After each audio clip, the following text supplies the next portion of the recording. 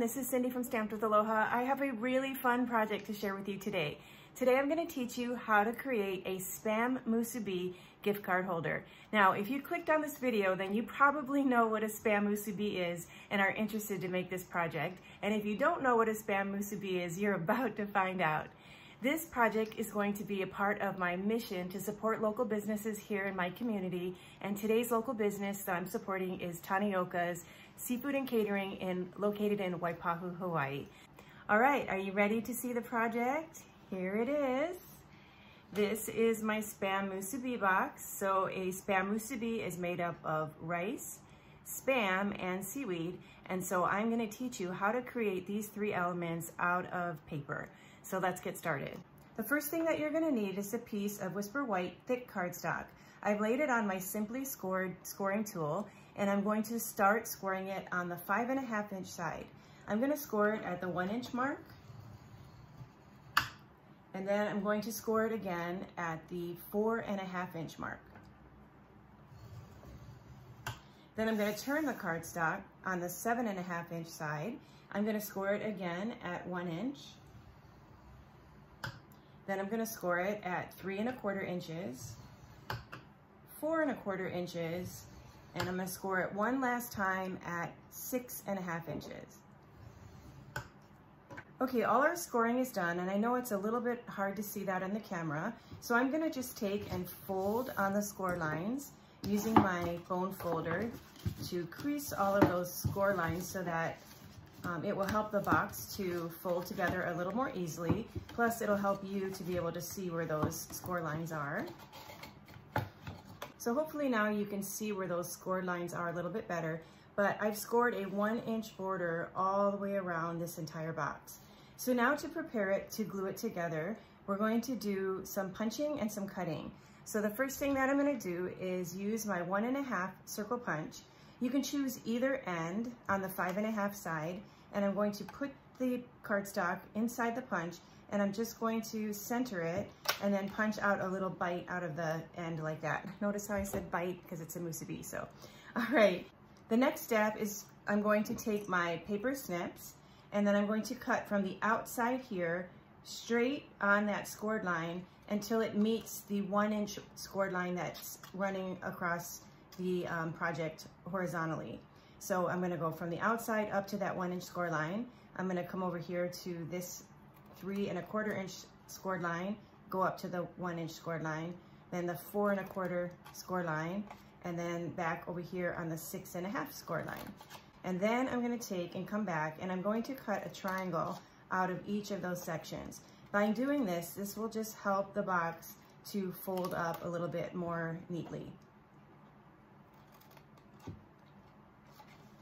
So I'm gonna do this on all 4 sections, and then I'm gonna flip it around and I'm gonna do the exact same thing on the opposite side. All right, so now that the box has been cut, it is ready to be embossed. So I'm gonna take this piece of cardstock, I'm going to fold it in half, then I'm going to be using my Tasteful Textile 3D embossing folder. I'm going to open this up, place my folded cardstock inside, I'm going to close it, run this through my Stampin' Cut and Emboss machine, and when it comes out, it is going to look like this. So now you can see that it has this nice texture on it that resembles little grains of rice. And so then I'm gonna take and I'm gonna lay it down, and now we're gonna glue it together. So the way that we're gonna do this is I'm gonna start at the bottom with these bottom 2 flaps. I'm gonna fold in the flaps. I'm gonna take my multi-purpose liquid glue. I'm gonna add a little liquid glue here on the bottom. And then I'm gonna carefully lift these 2 flaps up, and I'm gonna pull up the sides, and I'm going to just pinch and hold it in place for a second. And then I'll come over to the opposite side, and I'll just line that up and pinch and hold that in place. And then we'll just hold that there just for a minute until it dries, and then we'll move on to the next section. All right, we're gonna do the same thing again. So I'm gonna fold in the 2 flaps. I'm going to use my multi-purpose liquid glue. And then I'm going to lift this section up, and I'm going to just press it on the side and pinch it together. And then I'll do the same on the opposite side. So now it's time to do the top of the box. And so for this, we're gonna adhere it a little bit differently. So I'm gonna pick up the box, I'm gonna turn it to the side, Then I'm going to take and close the front flap, and then I'm going to fold in the flap on the side of the box like that. And then we're going to put our adhesive here. And then we're going to just fold the flap over and pinch it. And then I'm going to do the same thing on the opposite side. Fold this in, put my adhesive, and fold the flap over, and then just hold it in place for a minute. All right, so our box is done, and so now we're gonna go on to the next step, and we're gonna make the SPAM that's gonna go on top of the box. Okay, for the SPAM, I'm going to be using terracotta tile cardstock. This piece here is 2 by 3 1/4 inches. I'm going to be using my detailed trio punch, and I'll be using the corner rounder portion here. So I'm gonna stick in my little terracotta tile cardstock, and I'm going to round all 4 corners.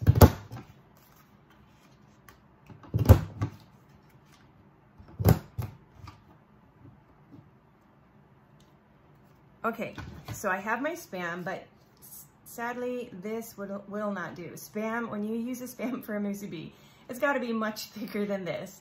So what we're going to do is we're going to actually do that same process that I just did 6 times. So 1, 2, 3, 4, 5, and 6.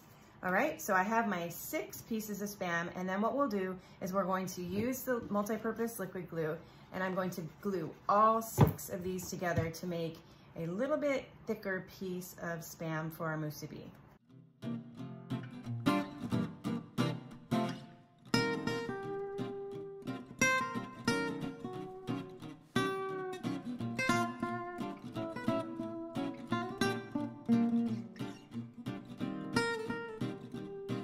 Okay, so now we have all 6 of those pieces of cardstock glued together, so you can see it makes a nice thick piece of SPAM for our project. Okay, so now we want to add some seasoning to our SPAM. So I'm going to do that with my terracotta tile ink pad. So I'm going to open up my ink, and then I'm going to be using a sponge, and then I'll just dip my sponge into the ink, and then I'm going to just go ahead and brush along the edges to season my SPAM and make it look extra delicious. Okay, so now that's done, and now we're ready to adhere the SPAM to the box. So I'm going to go ahead and use my liquid glue again. I'm going to place liquid glue on the back, and then I'm going to just set that right there on top of my little box of rice. So now it's time to do the seaweed. So I'm going to be using a 2 by 8 1/2 inch piece of basic black cardstock. And then I'm going to take our Laura's tape technique, which is taking a piece of clear tape. I'm going to stretch it over, and I'm going to adhere it directly on top of that 2 by 8 1/2 strip. And I'm going to try to get it on there as closely as I can.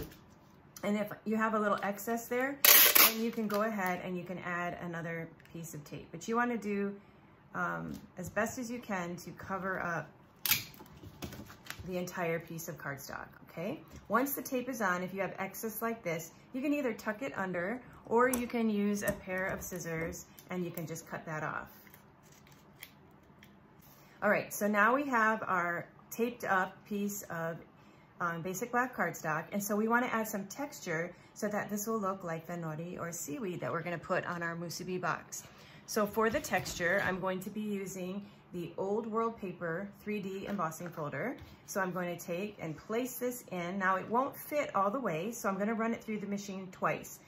I'm going to go ahead and run it through this way, and then I'll open this up, I'll flip it around, and then I will run it through the machine one more time.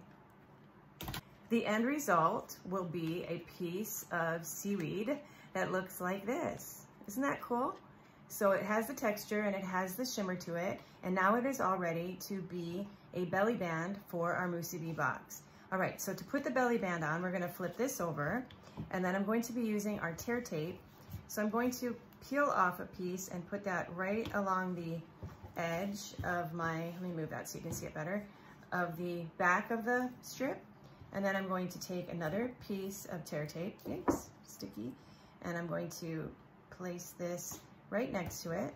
So I have 2 pieces side by side like that. I'm gonna just press it down and make sure it's adhered on there nicely. And then I'm going to peel it back. Okay, and then I'm going to lay it here. And then I'm going to take my musubi and flip it upside down. And then I'm going to wrap it like this so that the seaweed wraps almost to the back here. And then I'm going to take this part and I'm going to wrap it forward. And then I'm going to place it on there like that.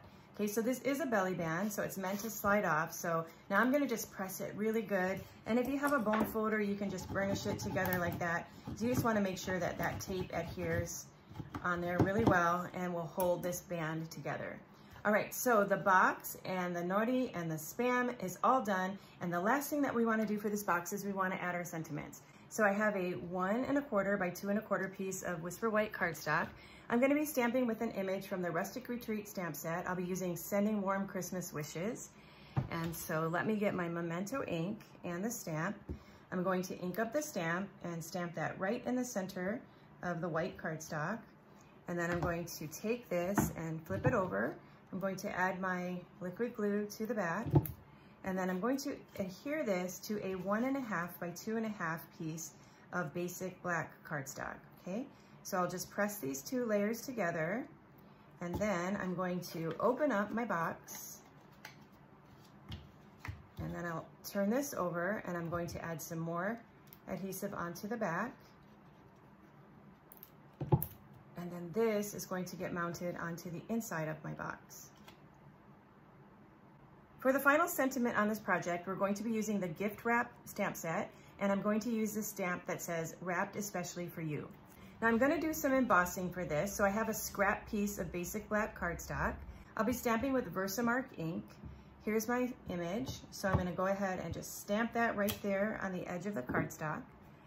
And then I'm going to take my embossing powder and I'm going to pour it on top of that part where I just stamped. And then I'm going to pour off the excess powder back into the jar. And so now we have our words there, if you can see that. That's all the powder over that Versamark ink. And then to finish this, I'm going to take my heat tool and heat this up.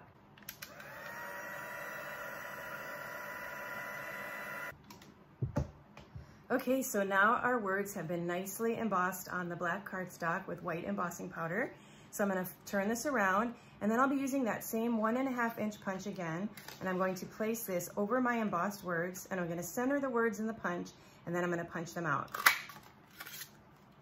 The next step is to take a dimensional. I'll place it behind the words, and then I'm going to flip this around, and I'm going to put that right on the front of my little seaweed wrap. All right, so to finish this project, I'm going to show you the best part. If you know me, you know I am all about matchy-matchy. I love things that coordinate together, and so when I designed this project, I knew I was going to fill it with a Tanioka's gift card, but I had no idea what Tanioka's gift cards look like. So when I went and picked up the gift card, are you ready for this? Take a look at what their gift card looks like. It actually has a SPAM MUSUBI right on the gift card. So this makes the perfect complement for our SPAM MUSUBI gift card holder. So I'm going to go ahead and open this up. Now the gift card will fit in there, but I'm going to take some paper shreds just to add a little bit of cushion behind my gift card. And then my gift card will sit nicely right there on the top of the box. Okay, isn't that cute? All right, so we have our Tanioka's gift card, we have our sentiment, we're gonna fold the box, then we're gonna take our nori and place it over the box and slide it on like this. And now you have a perfect little fun box to give to your foodie friends this holiday season, and you're also supporting a local business. Well, thanks again for watching my video today. I really love sharing this project with you. I hope you'll come back and stamp with me again soon. Until then, aloha.